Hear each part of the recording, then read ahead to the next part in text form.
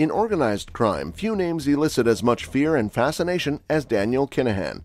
The son of a notorious Irish gangster, Kinahan rose to power in the global drug trade, earning a reputation as a ruthless and cunning leader. But his greatest infamy came with his alleged involvement in the assassination plot of a rival gang leader, which revealed the brutal and calculated nature of Kinahan's criminal empire.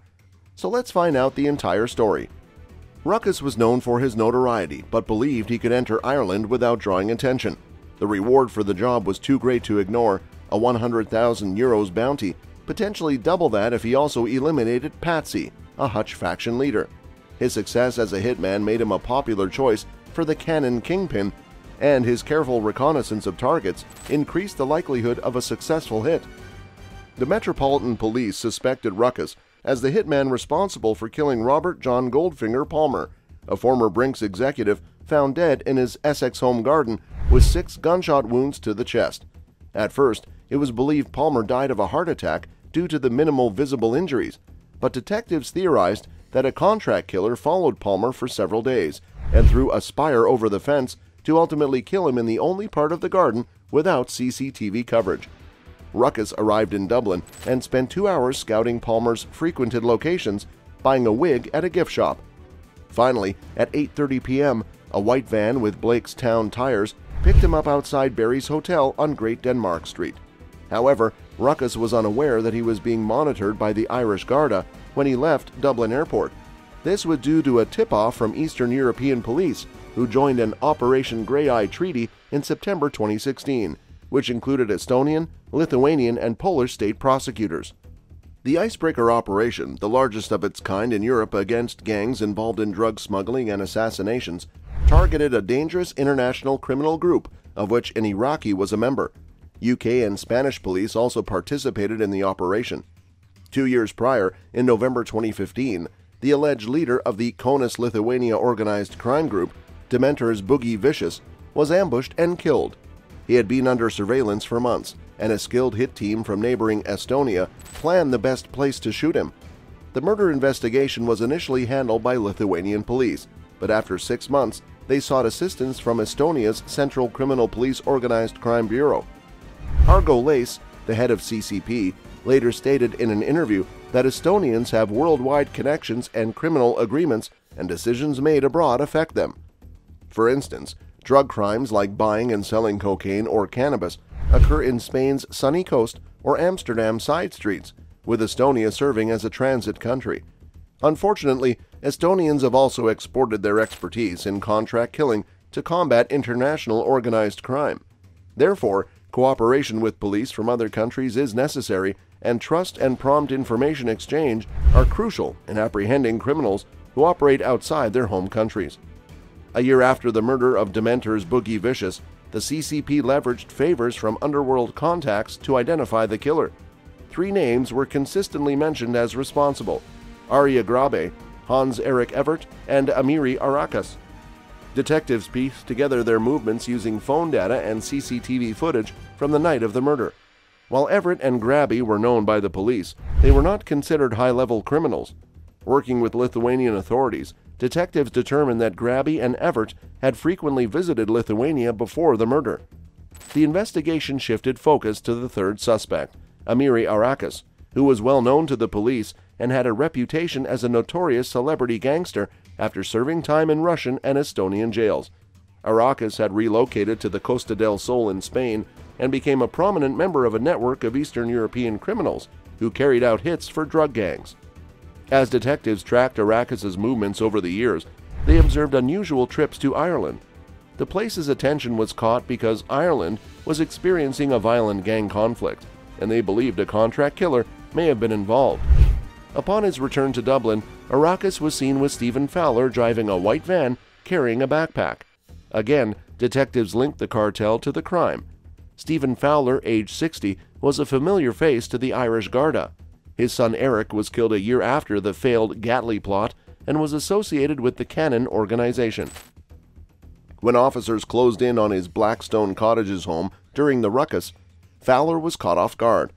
At 11:25 p.m., Garda entered the property and discovered an individual, Raka, standing near a bed with an encrypted BlackBerry phone on the couch. To preserve the messages on the device, an astute officer quickly took photos of the open messages before they could be deleted. Additionally, officers found a scrap of paper with Estonian writing and the names James Gatley and Nuri written in English. The translated text read, "8th row second pick available, Amir purchased the day before." A wig and a stack of euro and sterling notes were also discovered in a bag alongside Rakah's encrypted BlackBerry phone, which officers knew would be wiped clean as soon as word spread that the hit on Gatley had been carried out. One officer quickly captured photos of the open messages between Our New Knife Bond 4 and Bond New during the trial. Detective Gallagher presented coded messages demonstrating the malicious planning beyond the attempt on Gatley's life.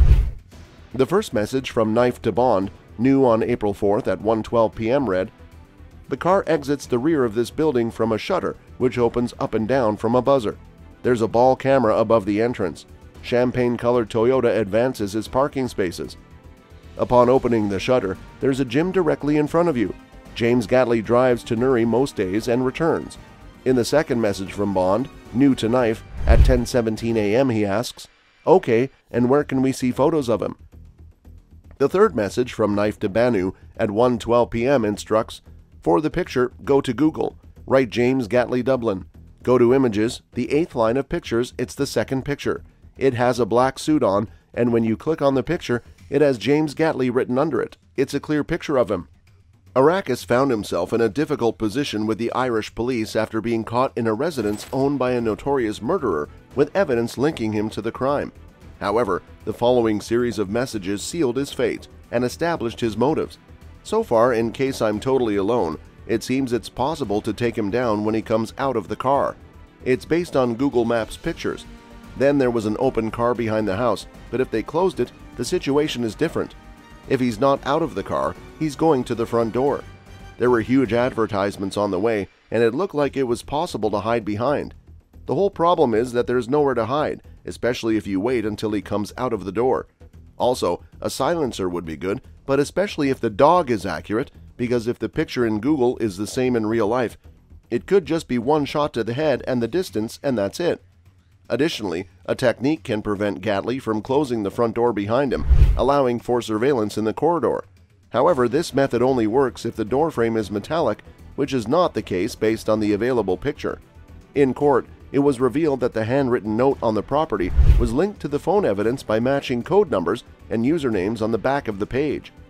A distinctive fingerprint was discovered on the note, which matched the fingerprint found on the encrypted BlackBerry phone belonging to Arrakis. The police determined that Gatley was residing at the address mentioned in the messages. A tracking device was discovered under his car, which was placed there by members of the Kitten organization on March 30, 2017. CCTV footage showed that the suspects arrived in Ireland on a ferry from Birmingham on March 28, 2017. While awaiting trial in Ireland, Arrakis was informed that Lithuania also sought him for murder. At the time of his arrest, a high-ranking official reported that Arrakis had killed numerous individuals. A year after being taken into custody, the High Court approved a European arrest warrant. Arrakis would be sent to the Baltic states after serving his time in a secure facility at Portlaoise Prison. Despite initially denying involvement in the murder plot and claiming ignorance of Gatley in an interview conducted through letters from jail, Arrakis later pleaded guilty in court. They were sentenced to 6 years for his role in the attempted hit. He described the prison conditions in Dublin as surprisingly good and shared how he passed the time by fixing televisions and computers. So what do you think of this assassination? Comment below and subscribe for more.